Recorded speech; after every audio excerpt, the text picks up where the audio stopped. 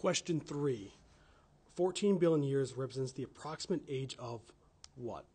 The Earth, Earth's moon, our solar system, or the universe?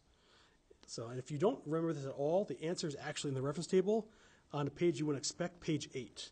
So if you go to page 8, it actually tells you the exact age of the Earth and the solar system.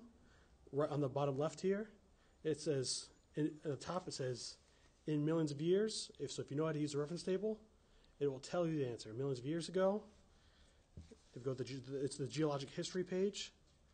It says 4,600 million years ago is our estimated time of Earth's origin in the solar system.